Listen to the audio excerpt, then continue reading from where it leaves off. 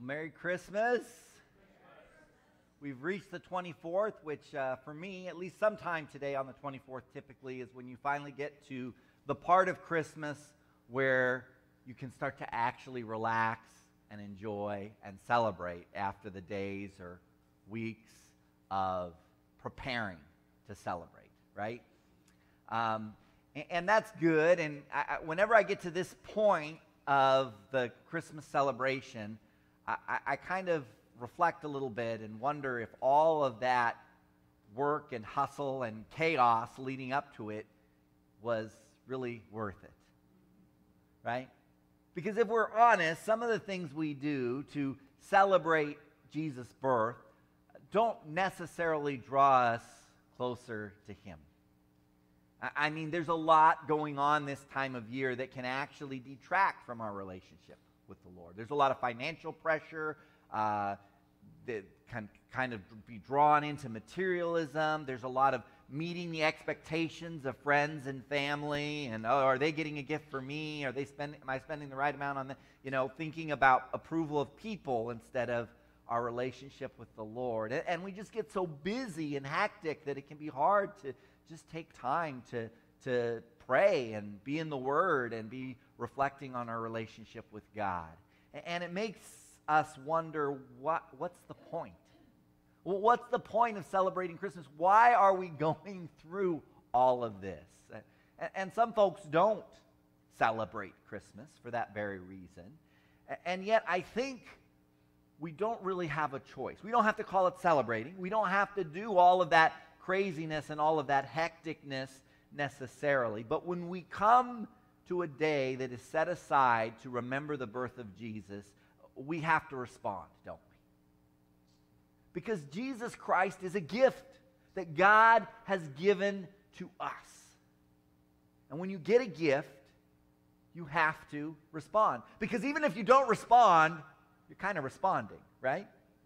I'm sure most of you are going to be opening gifts later if you haven't already with friends and family. And you probably have some people that you care about and you got them a gift and you really thought about it and you're really excited. And you're going to be watching carefully when they open the gift because you want to capture that response. Not that they owe anything to you, but as the giver of the gift, you're interested in how they receive it. And you're hopeful that they'll receive it with joy. You're hopeful that their response will reveal something about their attitude toward the gift and toward you as the giver. And so this morning, as we look at this very familiar passage, we're going to be in Luke chapter 2, verses 1 through 20. I want us to be thinking about how we respond to the birth of Jesus. Because a response can be revealing. A response can give a window into our heart, our attitude toward the giver and toward the gift. And that's the title of our message this morning. It's a revealing response. We're going to be in Luke chapter 2, verses 1 through 20. I'll be reading from the New International Version. If you have a different translation, please go ahead and turn there this morning. We're not even going to have the scripture on the screen this morning, so hopefully you've got a Bible you can follow along with this morning. Let's begin with the first 4 verses of this very familiar passage here.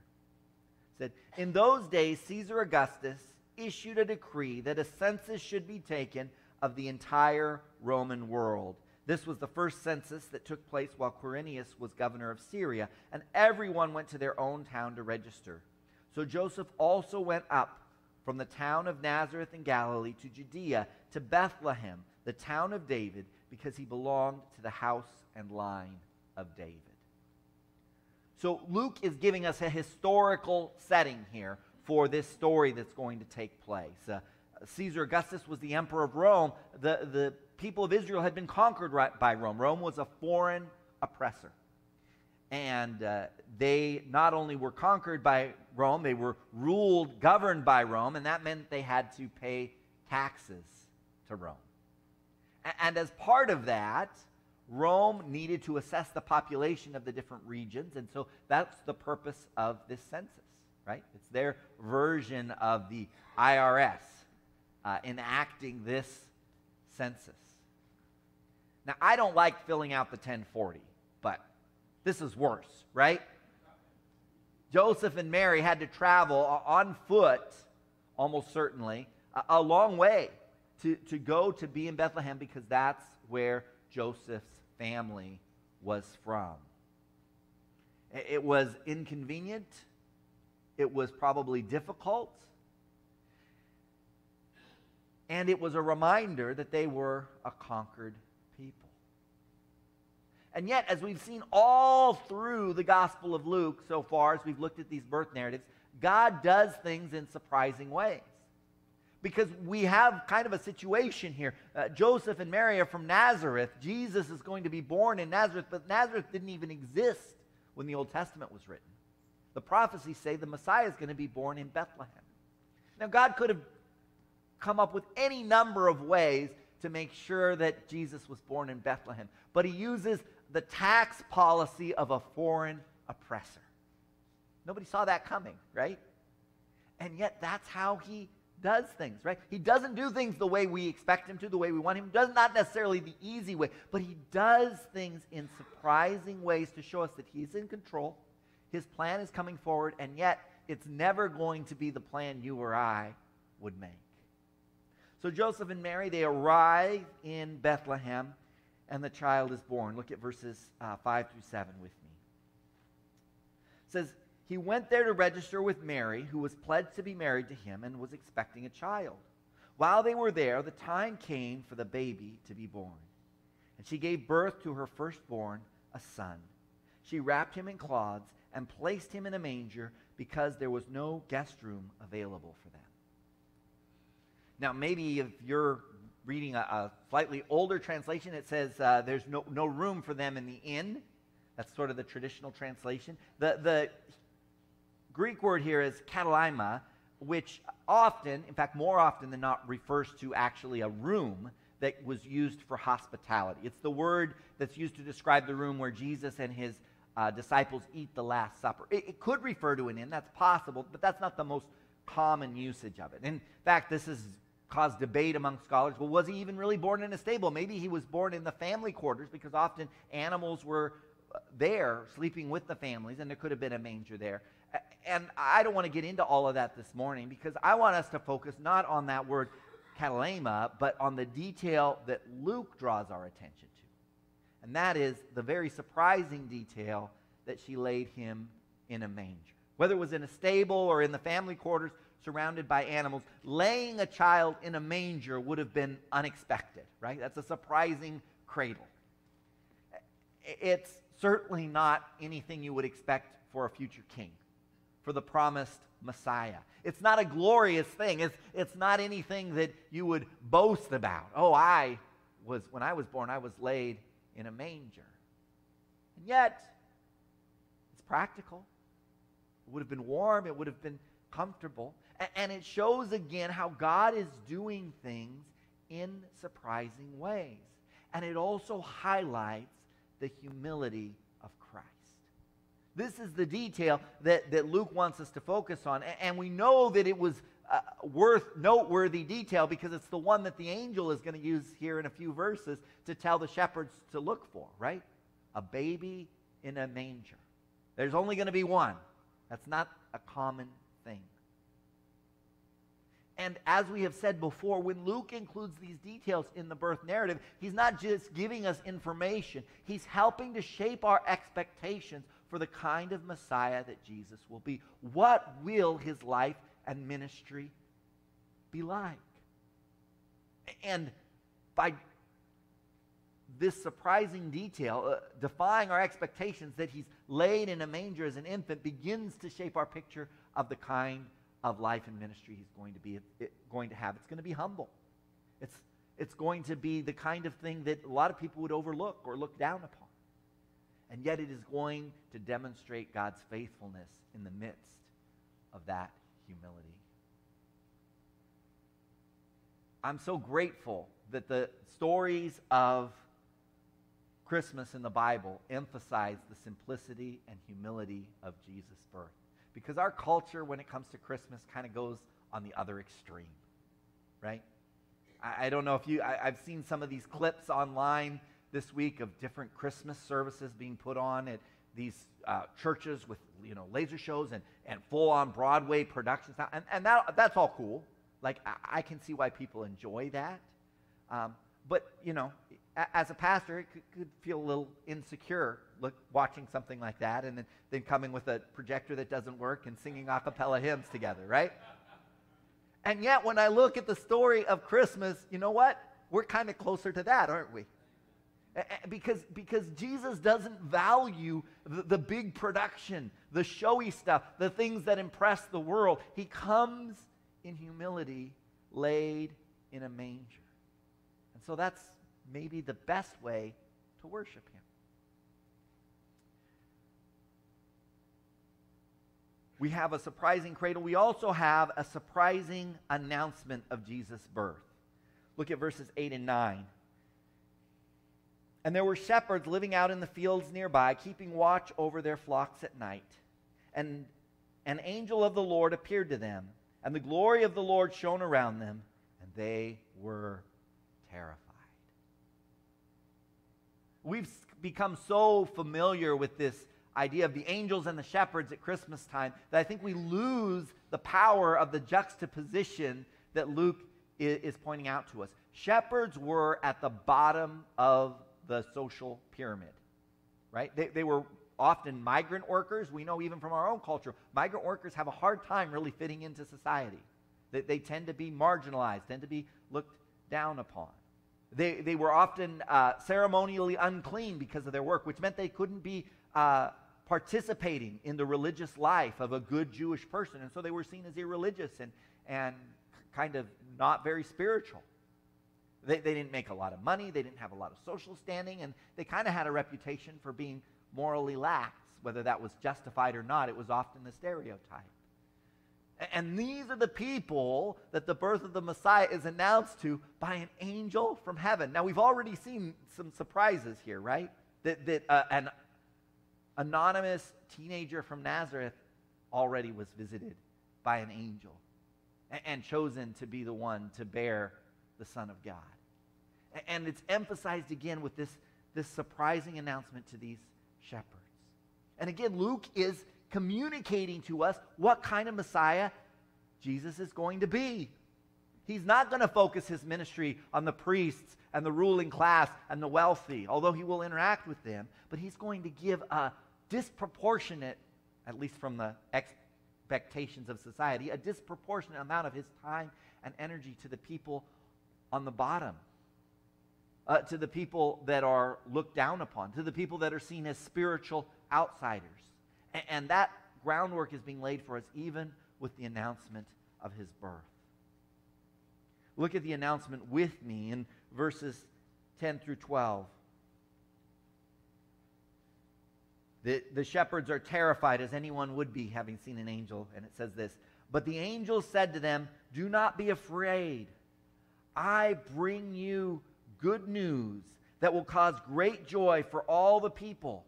Today in the town of David, a Savior has been born to you. He is the Messiah, the Lord. This will be a sign to you. You will find a baby wrapped in cloths and lying in a manger.'"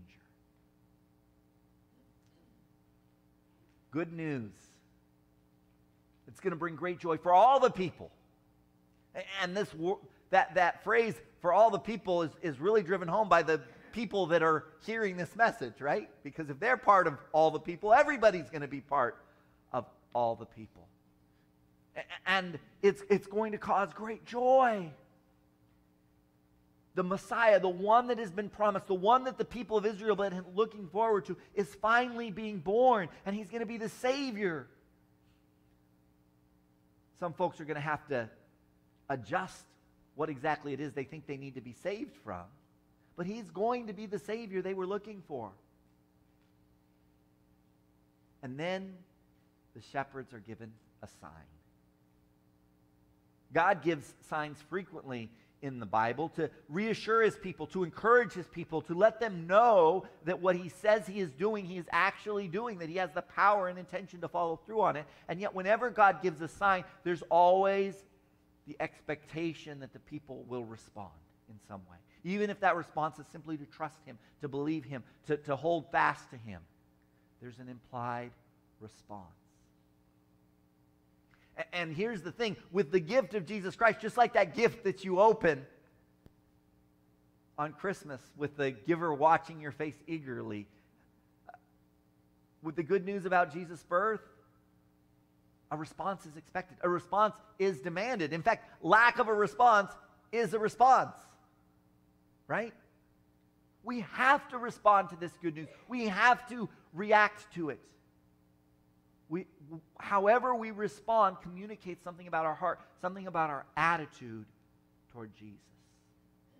And immediately after this news is declared, we begin to see the responses to this news. And the first response we see is the response of heaven itself. Look at verses 13 and 14. The news is declared, and this is the response from heaven. It says, "Suddenly a great company of the heavenly host appeared with the angel, praising God and saying, 'Glory to God in the highest heaven, and on earth peace to those on whom his favor rests.'" There's a proclamation. The proclamation is this, that God favors, God is giving grace to those on earth. And as an extension of that grace, as an expression of that favor, he is declaring peace. Remember, we talked about that Hebrew concept of shalom, peace, last week. It's not just an absence of conflict. It's an invitation into deep fellowship, into right living, a connection with God. This is what God desires, and he is proclaiming it. That's the proclamation from heaven. But do you notice, before that proclamation is even made, what the response of the heavenly host is? That God is doing this by sending the Savior, that he's sending a Savior to make peace possible, to demonstrate his grace and favor to mankind? They're glorifying God. They're praising and worshiping God. And what else could they possibly do? God is doing this amazing thing, and a response is necessary. So, of course, the shepherds too have to respond. And they do. Look at verse 15 and 16. "When the angels had left them and gone into heaven, the shepherds said to one another, 'Let's go to Bethlehem and see this thing that has happened, which the Lord has told us about.' So they hurried off and found Mary and Joseph and the baby, who were lying in the manger." The shepherds' first response when they're told about the birth of Jesus is to seek out Jesus. It's a response of seeking. And there's faith there, right? They have to believe that what the angel told them is true. And there's some intentionality and some effort there, right? It doesn't just happen. They have to, go do it. And they find him. We're going to see other responses from them here momentarily. But the initial response to the good news about Jesus is that we must seek Jesus out. That begins for most of us when we make that initial decision to trust Jesus as the only one that can solve the problem of sin in our life, that can reconcile us to God, that can bring us into that relationship of peace that God desires to have with us. We have to seek him out to be that Savior and to be the ruler of our lives. And yet, as we go about our lives, once we've made that decision, and things like work and family and Christmas come along, we can start to lose sight of him, can't we? And yet, we've been given a sign. We've been told what Jesus looks like. The shepherds were given a detailed picture. We're given a detailed picture in the Gospels of who Jesus is and what he's about. We're given a detailed picture of how he shows up in our lives in the New Testament when we're told about the coming of the Holy Spirit and the fruit of the Spirit and what it looks like when he shows up in our lives. And we need to sometimes take the time to respond to his presence by seeking him out. Where is Jesus showing up in my life? What does it look like when Jesus is showing up in my life? Can I take a break from what I'm doing to actively seek him out? What a beautiful way to respond to the gift of Jesus being born. They find the baby. They find him as they seek him. And then we get another element of response here in verses 17 and 18. It says, "When they had seen him, they spread the word concerning what had been told them about this child, and all who heard it were amazed at what the shepherds said to them. They seek Jesus, they find him, they realize that what has been said about him is true, and they spread the word. They can't help themselves. They're overflowing with this good news, and they have to share it. We're told that all that heard it were amazed. The implication there isn't necessarily as positive as we might associate with that word amazed. It doesn't necessarily mean that they agreed. Amazed, the word there in the Greek can imply disbelief or shock, or this doesn't make sense to me. The thing that's driving the shepherds forward isn't that everybody is excited to hear the news. The thing that's driving the shepherds forward is that they're excited about the news. And isn't that just a natural response when something really good comes into your life? I mean, this is why all the kids, when they go back to school, right, their teachers are probably going to have them share about what they got at Christmas, right? Because we love to tell people about the good gifts that come into our lives. Or when someone's in a new relationship and they're just so excited about it, and it's almost like, okay, we get it. And they just can't stop talking about it, right? Because they're overflowing with this excitement and this joy of this good new thing. When Jesus is part of your life and you understand who he is and what's true about him and how good it is, you're going to share it. It's just natural. It's not a sense of duty. It's not a sense of obligation. It's not even really about whether the other person responds the way you think they should. It's just an overflow of the goodness of who Jesus is when he enters into your life. And that's how we should respond to his birth. If we really understand its goodness, if we really appreciate what a good gift it is, we're going to share it naturally as an overflowing of our joy. We have one more response, and it's modeled in two contrasting ways, but I really think it's two sides of the same coin, two aspects of the same kind of response to Jesus' birth. Let's look at verses 19 and 20. It says, "But Mary treasured up all these things and pondered them in her heart.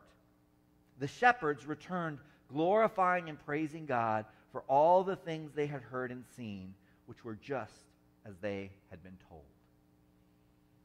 Mary has a quiet response, a reflective response, a sort of internal response. She's soaking up these things that God is doing, preparing her heart, preparing herself to be the mother to this child. I can't imagine how overwhelming the prospect of that must have been for this teenage girl. I mean, motherhood to begin with, but to raise the Messiah.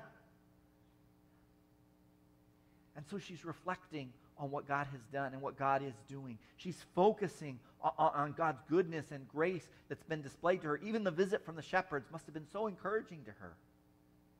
And she's storing it up, and she's reflecting, and she's focusing on God's goodness in a quiet, internal way.